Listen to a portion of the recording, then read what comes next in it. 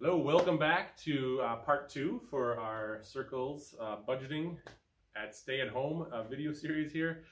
So hopefully last week you were able to spend some time gathering, researching, learning about what it would cost, what it would, all of the expenses that it would go into to being stable for your family, and really putting some time into that, putting some thought, putting some intention to that, and coming with a bottom line. I hope you were able to do that. If you did not do that, please go back to that video, go back to that homework assignment, and do that before you move on, or you'll just get lost and then you might give up the whole thing. So I encourage you again to keep doing this.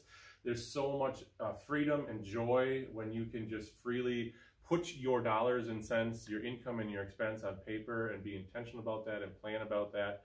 And then the fear goes away of will there be enough when things happen, or unknowns and emergencies, or when you run to the end of the month and you don't understand how you got here with $0.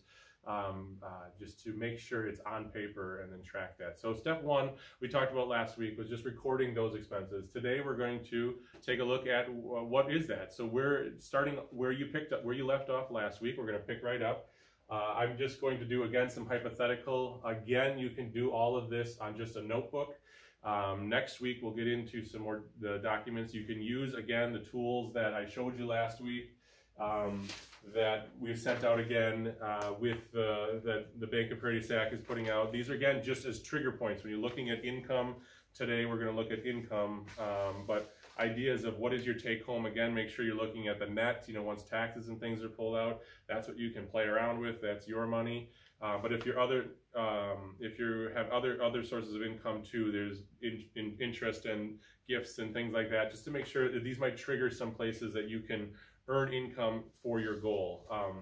And again, like we're still playing this, this isn't looking at exactly what you're doing now. It's starting with the bottom line, what you need to live stably, and then how are you going to get there? That's what we're going to talk about and dream about today. So let's just say I'm going to start off with a number that you came as your family, a bottom line. You said, okay, we need $36,000 to sustainably live comfortably and get what we need covered there with all of our expenses, with our housing, transportation, and childcare, and everything that's on there, food, and all that. I'm sure you're not going to land on that. You'll be probably something different. But how are we going to get there? And this is where you get to start having some fun. What kind of jobs are you interested in? What type of work are you looking to reach that goal? And it might be you as an individual, or you as a married couple if you have kids. Then maybe you, at some point in this equation, you might realize, oh, we both got to go back to work, and then you might need to adjust your expenses because you had to increase childcare that you weren't planning on, because if both people are working, things like that. So you might go back and forth between this video and the last one, income and expense. So just to put some playing around here with this together. So if the minimum wage, if you have a minimum wage job, if you're working at $7.25 annually, you're going to need about $14,000. You're going to get about $14,000. That's a little bit short of your 36, right? Less than half even there.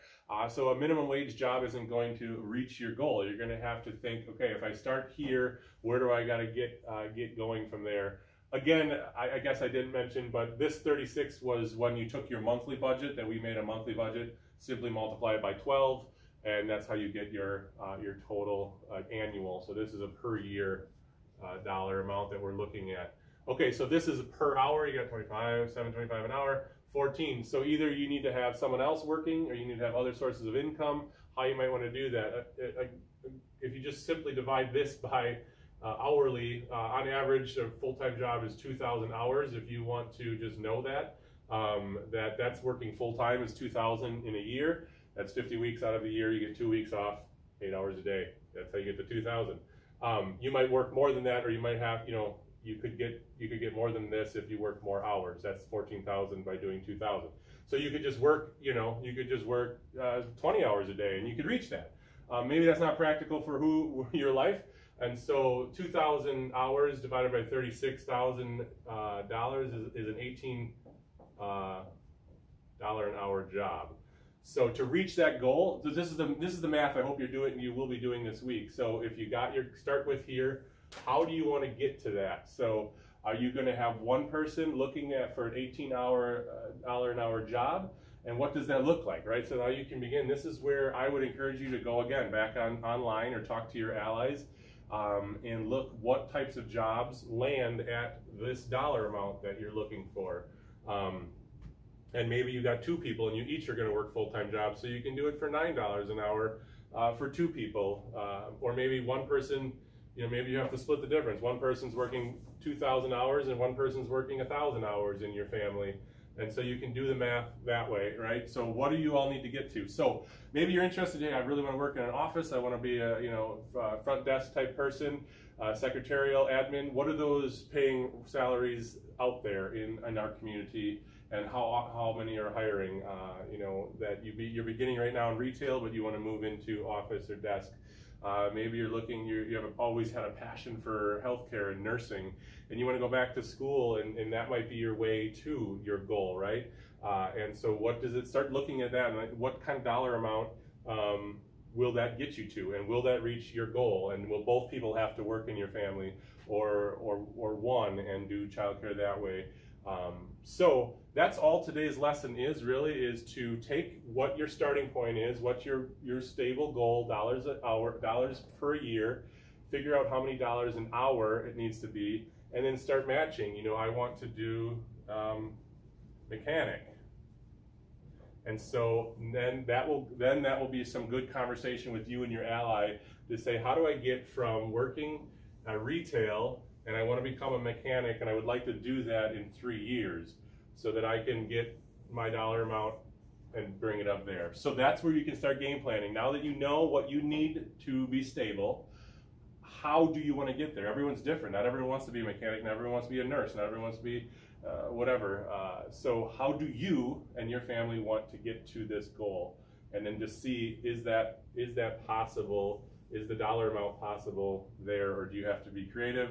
This works again too if you're self-employed. You can figure that in. If you're making, if you want to make half, 50% of your income, 50% of your need through self-employed, that works. That if that's reasonable for your business, and then you're going to make 50% of your goal through a wage salary, and so you get to get creative, get that notebook out, start subtracting, adding, multiplying to figure out how you and your family is going to reach that circle's dollar goal. Hopefully that makes sense. If you have questions, first refer to your allies, and then second, you can call us anytime, and we can talk you through some of that this week. If not, have a fun week, and spend some time together dreaming and brainstorming about how you want to reach that circle's goal financially. So thank you, take care, bye.